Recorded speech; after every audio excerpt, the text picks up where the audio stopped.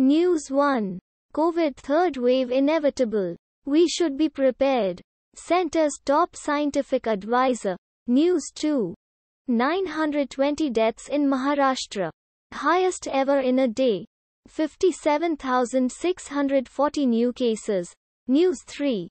Karnataka sees over 50,000 COVID cases in biggest single-day surge. Nearly 50% from Bengaluru. News 4. Roche's COVID-19 antibody cocktail receives emergency use authorization. Cipla to distribute the drug. News 5. Over half newly elected MLAs have criminal cases. News 6. Mamata Banerjee reacts to PM Narendra Modis' wish on Bengal poll win.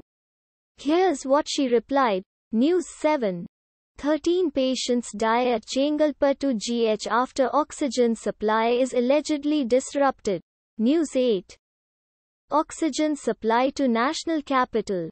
SC stays Delhi High Court's contempt proceedings against Centre. News 9.